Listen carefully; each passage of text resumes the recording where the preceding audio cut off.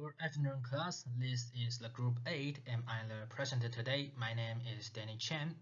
In this video, we're talking about using earplugs to deal with the noise pollution and particularly the traffic noise pollution.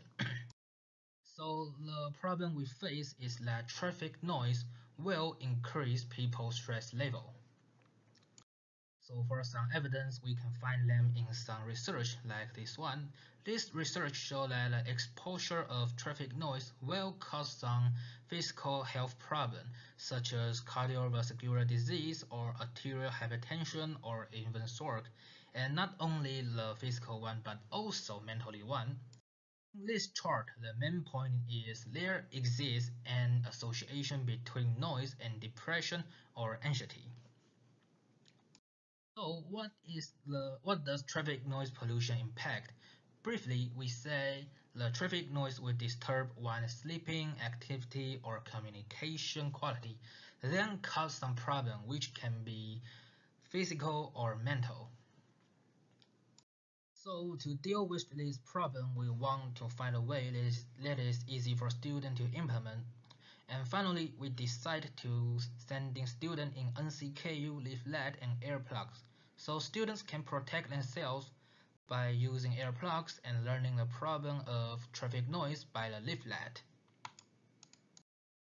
For the quantification of the difference of our activity, we have a QR code on the leaflet and we invited people to finish a Google Sheet to collect data.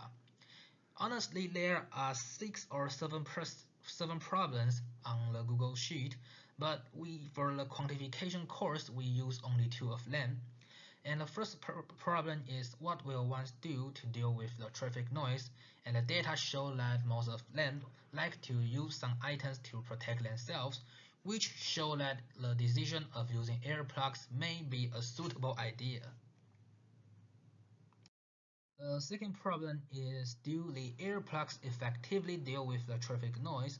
The answer is almost 75% of them agree with this, but sadly we have limited time and cash, so we have only 45 people to finish this, but we still thank them a lot. And finally, only 19 of them agree to show their name in this presentation, so we can see in this slide.